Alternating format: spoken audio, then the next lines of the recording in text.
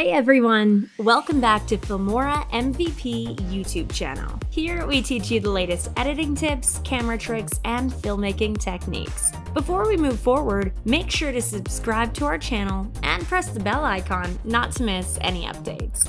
So, in today's video, I'm going to teach you how to fake camera movements in Filmora that will make them look like they were shot with a professional videographer.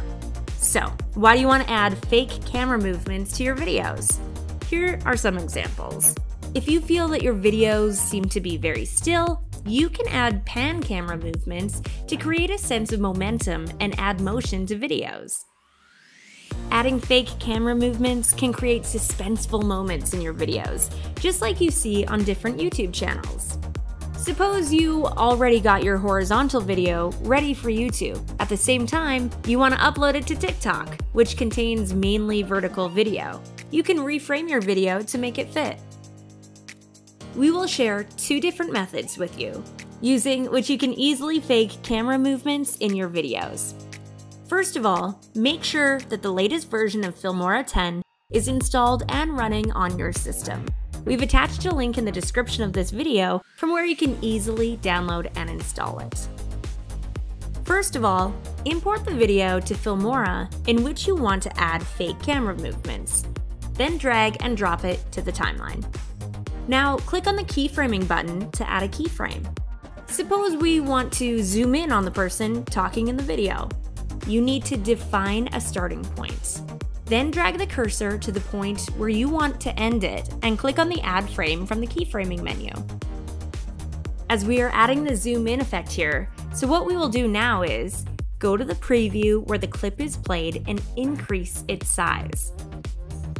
You can adjust the frame from the preview window when zooming in so that the person's face remains in the middle. Play the video to see how the outcome is.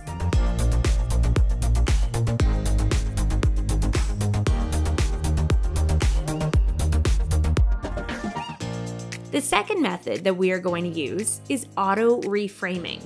It is a new feature of Filmora 10.5 that works pretty well. First of all, import the video in Filmora.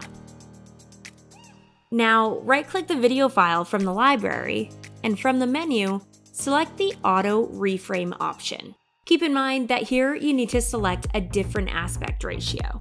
Suppose we are creating a TikTok video. So we will set the aspect ratio to 9:16 and click the Analyze button. You may have to wait for a few seconds on this step until the processing is complete. Now play the video, and you will see how fake camera movement has been created on your video.